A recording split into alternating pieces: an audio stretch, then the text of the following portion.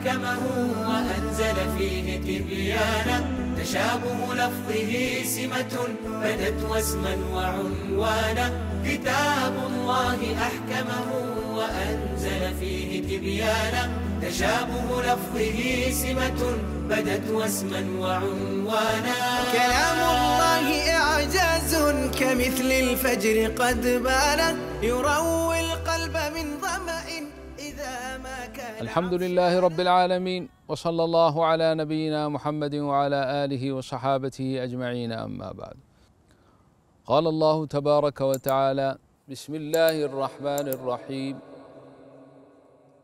هل أتاك حديث موسى إذ ناداه ربه بالوادي المقدس طوى، اذهب إلى فرعون إنه طغى، فقل هل لك إلى أن تزكى وأهديك إلى ربك فتخشى، فأراه الآية الكبرى فكذب وعصى ثم أدبر يسعى، فحشر فنادى فقال أنا ربكم الأعلى، فأخذه الله نكال الآخرة والأولى، إن في ذلك لعبرة لمن يخشى.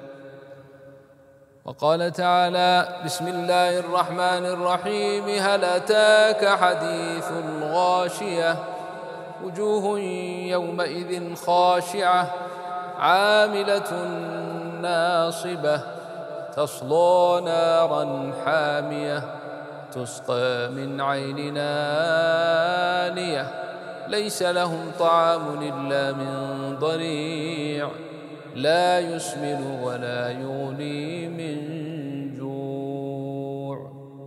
وجوه يومئذ ناعمة لسعيها راضية، في جنة عالية لا تسمع فيها لاغية. صدق الله العظيم. جاء هذا اللفظ الاستفهام: هل أتاك حديث الغاشية، هل أتاك حديث موسى.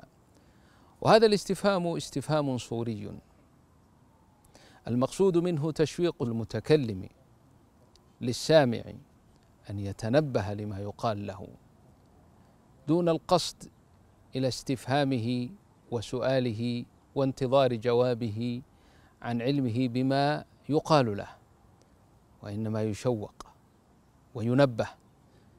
فهو استفهام بمعنى التشويق وبمعنى الالتفات، أن يلتفت الإنسان وأن يترك غفلته وأن يتنبه. في سورة والنازعات، وهي التي ورد فيها هل أتاك حديث موسى، وشبيه بها ما أتى في سورة طه هل أتاك حديث موسى، هناك إذ رأى نارا فقال لأهلهم كثوا، هناك في سورة طه وهل أتاك حديث موسى، وفي سورة والنازعات هل أتاك حديث موسى. في سورة والنازعات ذكر قصة موسى عليه السلام موجزة، عبارة عن إرسال الله تعالى لموسى عليه السلام، وهو من أولي العزم من الرسل، من الخمس الأوائل من الأنبياء، من خمس الأوائل من الأنبياء عليهم الصلاة وأزكى السلام. أرسله الله إلى أعتى العتاة، إلى أفجر الفجار، إلى فرعون عليه اللعائن، عبد ما ذم الله كذمه في كتابه، وإن فرعون لعال في الأرض وإنه لمن المسرفين. ذاك العبد الذي ادعى أنه إله، وقال ما علمت لكم من إله غيري، وقال لموسى مهددا له لئن اتخذت إلها غيري لأجعلنك من المسجونين. فذكر الله في سورة والنازعات بهذه الصيغة العجيبة التشويقية التي فيها الاستفهام لنبينا محمد صلى الله عليه وآله وسلم، تسلية له فيما كان يعانيه ويكابده من أمر الدعوة إلى الله وإعراض الكافرين من قومه وعتوهم وعنادهم، فكأن الله يقول له كما قال له في آيات أخرى: إن كذبك هؤلاء فقد كذب من كان قبلهم، وممن كذب وآل إلى الهلاك وإلى أخذ الله له بعزة مقتدر، كما قال: فأخذناه أخذ عزيز مقتدر. فرعون: هل أتاك حديث موسى إذ ناداه ربه بالوادي المقدس طوى اذهب إلى فرعون إنه طغى فقل وانظر كيف يرشد الله ويعلم نبينا محمد صلى الله عليه وسلم أسلوب الدعوة إلى الله من خلال ذكر دعوة الأنبياء من قبله. فقل هل لك إلى أن تزكى، في قراءة تزكى، والأصل فيها تتزكى، وأدغمت التاء في الزاي عند من شدد، وحذفت كما هي معروف في اللغة. وأهديك إلى ربك فتخشى، فأراه الآية الكبرى بالمعجزات الظاهرات، وأبرزها وأظهرها وآخرها كان أن فلق البحر أمامه حين أمر الله تعالى بضربه بالعصا فانفلق، فكان كل فرق كالطود العظيم. ولكن ما ثنت هذه الآيات والمعجزات فرعون عن غيه وطغيانه وتكبره، وما كان منه إلا أن خاض البحر مدعيا أن البحر إنما انفلق له، فكانت النتيجة أن أغرقه الله ومن معه وأخذه أخذ عزيز مقتدر. أما في سورة الغاشية فكما هو واضح من عنوانها: هل أتاك حديث الغاشية، إن الله تعالى يخبر عن يوم القيامة الذي يغشى بهوله وشدته وبلائه وعظم ما فيه من الأهوال العظائم جميع الخلائق، فسمي ذاك اليوم بيوم الغاشية. فيقول الله لنبيه مخاطبا له ومن ثم لأمته جميعا ومن خلاله لك أيها المستمع والمشاهد: هل أتاك حديث الغاشية؟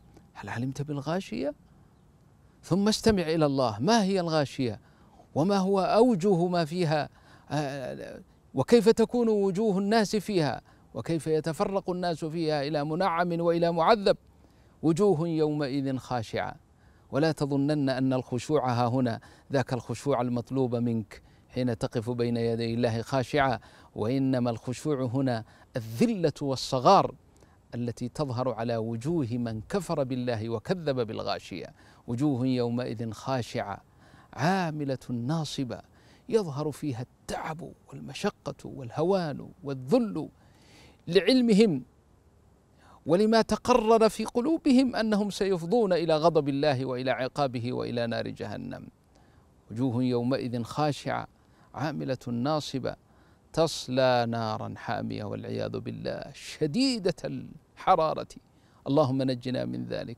وتسقى من عين آنية، جمع لهم بين عذاب يأكلهم أكلا وينهي جسمهم ويأكلهم ويفنيهم، ثم إذا اشتد الحر بهم وعطشوا وطلبوا السقيا وسألوا الله واستغاثوا أن يغاثوا أغيثوا بماء كالمهل وسقوا من عين آنية كما قال الله تعالى.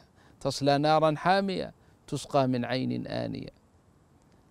وكانوا في الدنيا يتنعمون بأنواع الأطعمة المختلفة التي أنعم الله بها عليهم، فكفروا بأنعم الله جميعا، فكانت النتيجة أن أفضوا إلى نار جهنم ليس لهم فيها طعام إلا من ضريع شجرة الزقوم، قال الله عنها: لا تسمن ولا تغني من جوع.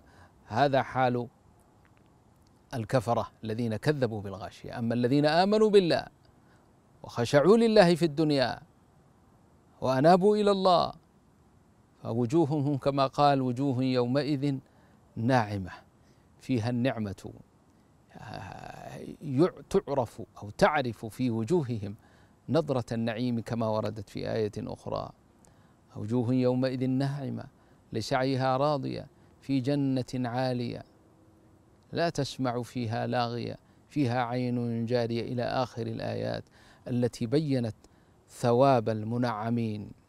فخلاصة الكلام أيها الإخوة الكرام أن هذا من أساليب القرآن العجيبة ومن الآيات التي تشابهت في ألفاظها واختلفت في معانيها، وأدت إلى أداء متميز من كلام الله تبارك وتعالى تشوق السامع إلى أن يستمع لما يلقى له. ففي القصة الأولى المقصود النهائي منها تربية النبي صلى الله عليه وسلم ومن بعده من الدعاة إلى الله أن يصبروا في سبيل الدعوة إلى الله ويتحملوا، وأن يعلموا أن المآل هو أن الله ينصر من دعا إليه، وأن الله يهلك من أدبر عنه وترك دينه ويعذبه في الدنيا وفي الآخرة. أما في سورة الغاشية فجاء هذا التشويق وهذا الأسلوب لتهويل ولتعظيم أمر الغاشية، وما أكثر أسماء يوم القيامة لعظم أهوالها. أسأل الله تبارك وتعالى أن يجعلني وإياكم ممن يستمعون القول فيتبعون أحسنه، أولئك الذين هداهم الله وأولئك هم أولو الألباب. وصلى الله على سيدنا محمد وعلى آله وصحابته أجمعين، والحمد لله رب العالمين. كتاب الله أحكمه وأنزل فيه تبيانا، تشابه لفظه سمة بدت واسما وعنوانا. فقل يا رب سلمنا بما أنزلت قرآنا، وآمنا به صدقا فقول الله أحيانا. فقل يا رب سلمنا بما أنزلت قرآنا، وآمنا به صدقا فقول الله أحيانا. ومن يتلوه أحياهم وأبعد عن